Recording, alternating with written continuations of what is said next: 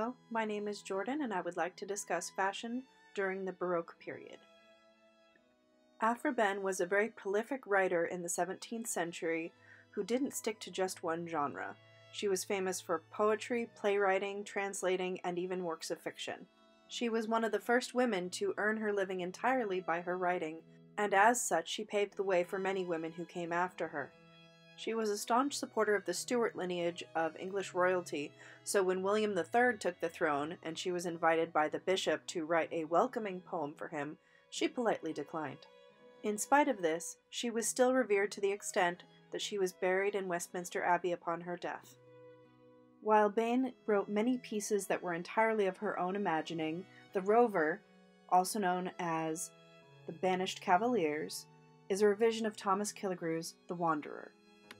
Set in 1677 in the Kingdom of Naples, The Rover tells the story of a group of English men and women who have traveled to the Kingdom of Naples to enjoy Carnival, which was sort of a let's have a great time before Lent starts and everybody's giving up something and being very somber. Italy during the Restoration was very different from what we know today. The Kingdom of Naples, the boot portion of the country you see in yellow, was ruled by King Charles II of Spain. While this area was hotly contested for hundreds of years between countries such as France, Spain, and even Hungary, during the time that the play is set, control was in Spanish hands. In addition to all the fighting for control of the Kingdom of Naples, there were other ways in which it was a very turbulent time. The Black Plague appeared several times during this period and killed off significant portions of the population.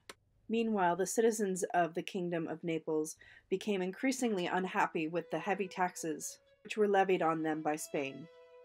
If you look at the edges of the map, you can see North Africa to the southwest, France to the northwest, Germany to the north, and Greece and the Balkans to the northeast. Since power in Italy was neither unified nor centralized during this time, it seems as though everybody wanted a piece of it. From 1555 to 1714, the Kingdom of Naples was part of the Spanish Empire. There was an uprising in 1647 over taxation, which was suppressed in 1648. This is an excellent example of how the lower and middle classes were treated by the rulers. The borders existing during the time period of the play were established by the Treaty of London. Spain at this time was ruled by Charles II, not to be confused with Charles II of England. He was the son of King Philip III of Spain and Marlene of Austria, and was the last member of the Habsburg dynasty, as he died without an heir. England at this time was ruled by King Charles II, who was known as the Merry King. While he was highly popular with his people, he unfortunately was pretty inept at being a monarch and especially bad at foreign policy. He had at least 13 mistresses and fathered many illegitimate children. However, he did not have a legitimate heir. France at this time was ruled by King Louis XIV, who holds the record as the longest reigning sovereign monarch. While he liked to portray the image of health and prosperity, this wasn't necessarily the case.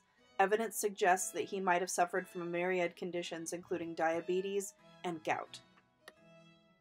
You can see from the portraits that I've shown of various monarchs what the very wealthy and ruling class was wearing. But what did the everyday people wear? The garments worn by women showed many similarities between social class. The main differences were in the quantity and quality of fabric used to make the garments. Just as today, foundation garments are extremely important for the structure of an overall outfit. Women started with the chemise, the sleeves of which you can see on the left, which looked something like a nightgown. Then they would put on stockings, which were gartered just below the knee using either a ribbon or leather garter. Here is where the order of steps becomes pretty darn crucial. The shoes must come next. Once you put on the stays, which are the piece that follows the shoes, you can't put anything else on that requires bending over. After the shoes come several layers of petticoats.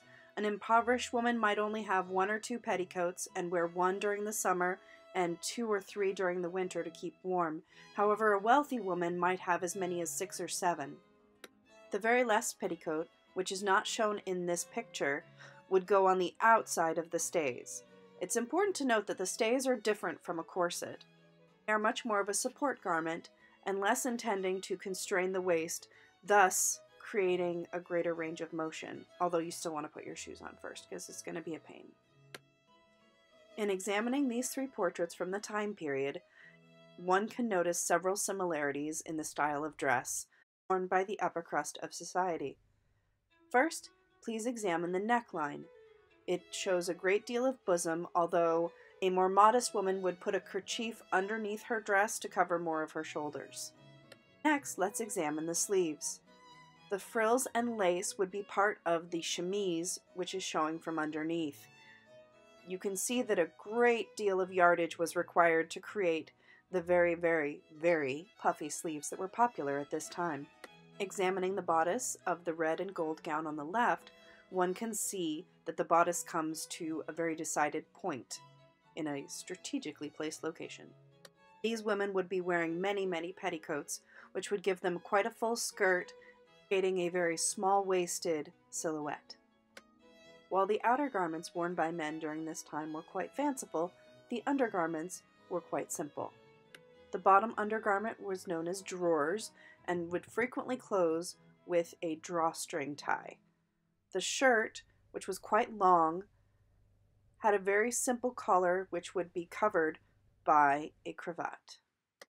As you can see from these images, women certainly did not have a monopoly on the puffy sleeves. Men started by putting on their drawers and shirt and tied the sleeves of the shirt with a ribbon which was usually red.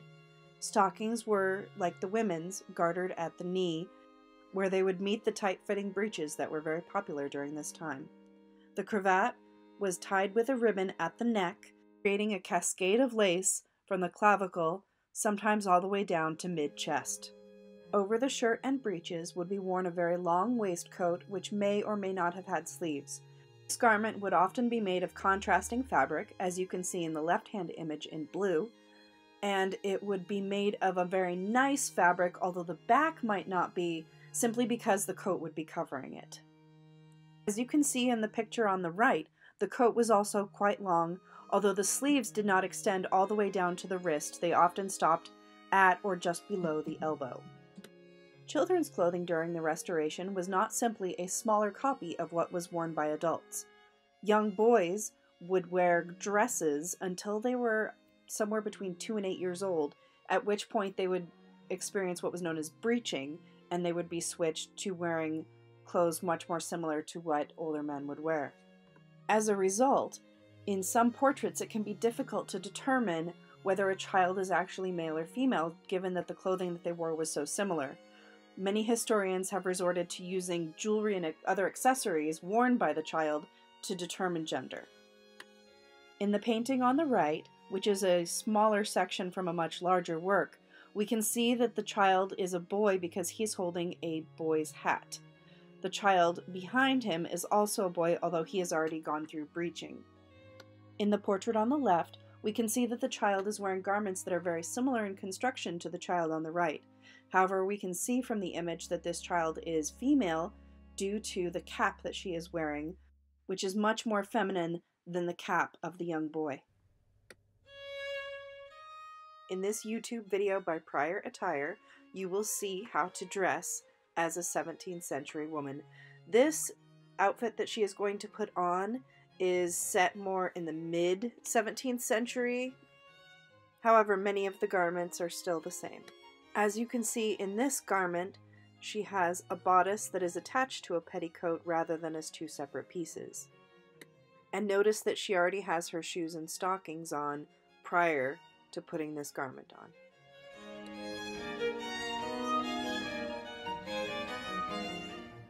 Since women of limited means might not have access to many gowns, it was very important that the clothing that they did have be adjustable so that it could accommodate something like weight gain during pregnancy.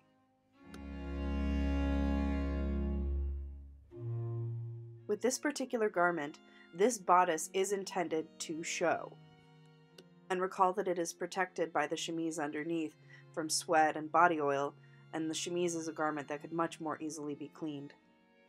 A more affluent or noble-bred woman might prefer to wear many petticoats underneath the skirt in order to create a broader hipped silhouette. As you can see, the bodice laces up the front, and there is a stomacher which she will pick up in a moment and place in the middle so that there aren't any gaps. This is another instance in which the outfit can be adjusted depending on a person's current weight and body shape. Here I cut out a bunch of footage of her lacing the bodice. You're welcome. It's pretty fantastic that she was able to use an actual historical pattern to create the jacket. She mentions here that you need an apron to protect the skirt from dust and such when doing household chores. And then next she goes to put on a kerchief to protect her shoulders and cleavage from sunshine, and for modesty, of course. And this would also be another piece that could easily be washed instead of washing the gown itself. Due to the fascinating nature of the play, I have several pieces of inspiration.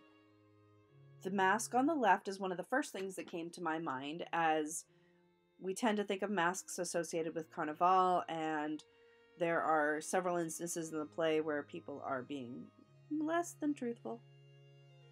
Thinking about this play, the quote that comes to my mind that isn't from within the play itself is a quote by Walter Scott, which goes something along the lines of, "What a tangled web we weave when first we practice to deceive." And in thinking along those lines, I selected the image on the right, which is a shawl woven to look like a spider web. However, the image that I will be drawing upon most heavily is that in the center.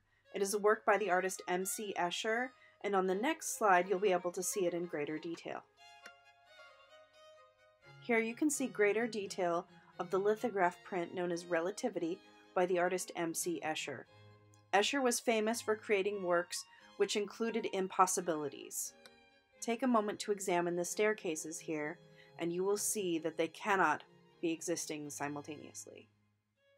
Many of Escher's works are like this, and I would strongly encourage anybody who is fascinated by this as I am to take a look at some of his other pieces.